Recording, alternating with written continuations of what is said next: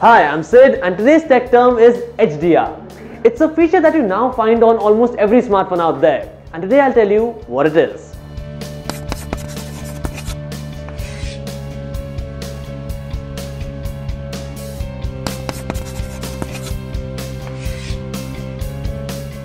HDR is the short form of high dynamic range. It adds a higher dynamic range to your smartphone camera. Now, a dynamic range means the ratio of light and darkness in your camera or an image.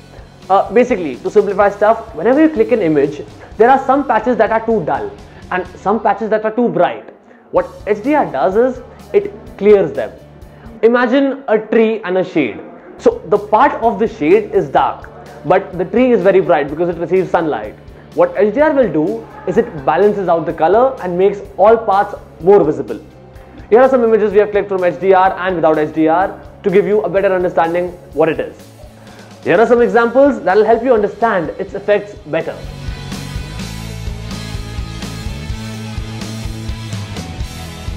Okay, so HDR fixes the lighting in your image.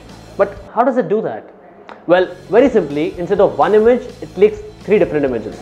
First one with underexposure, which is too dark.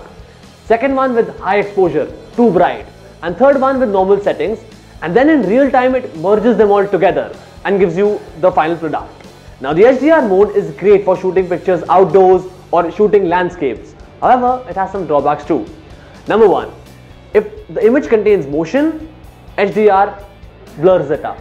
So if your image is moving, it contains a moving target, your photos will turn out to be hazy and blurry.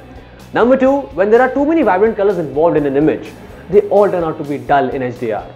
And number three, which depends on different phones, HDR processing is slower on some phones, so it takes more time to click the same image.